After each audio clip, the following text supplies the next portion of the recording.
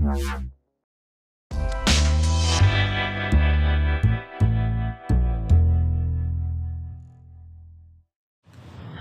I'm Anna, and today I shall explain how we can use the Fixed Wall Thickness tool in Materialise Mimics inPrint.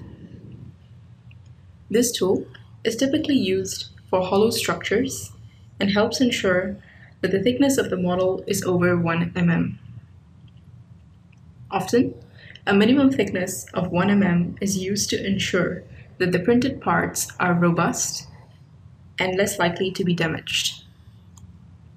To use this tool, you will need to have converted your regions of interest, or ROIs, into a part as shown. Click on the Fixed Wall Thickness icon and you will see the following dialog box. Select the hollow part whose wall thickness needs to be analyzed. After selecting the part, click on the Analyze Wall Thickness icon to begin the operation.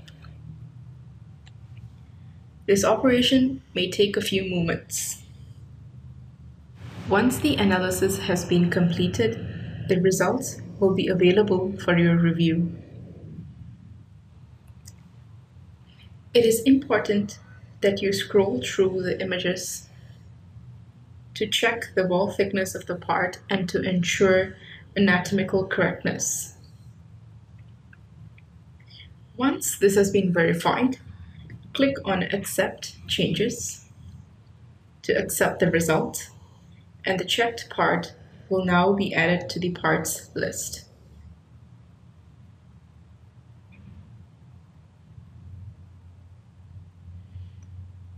Please bear in mind that fixing wall thickness could degrade sharp geometry in a part, for example, labels. I hope this video has helped you to understand how to make use of the Fixed Wall Thickness tool. If you have any further questions, please feel free to contact your local Materialise representative.